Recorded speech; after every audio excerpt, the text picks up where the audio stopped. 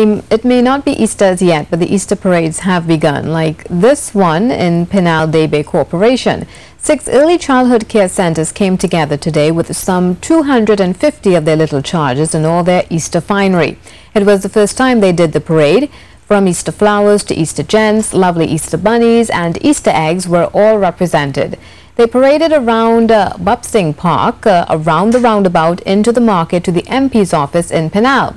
Taking a moment out of the revelry to address a serious topic of concern in the education system, educators Arlene and Hyacinth Rampersadsingh joined the voices, urging parents to play a more active role in their children's lives. They too believe this can help prevent school violence and bullying.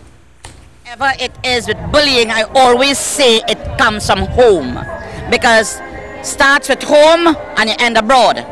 Charity I'm speaking about with children. And we also need to collaborate with the police, community police, to come into the schools and do lecture, even the nurses and all different types of professionals, so that the children will learn. Let them be aware and observe what the bullies do and where they end up as they're growing up. If the parents at home, would take the time to speak to their children and encourage them in positive activities, such as things like these. We have sports day, we have little events that we have during the year. If you get your children involved in things like these, it will deter them from going that way.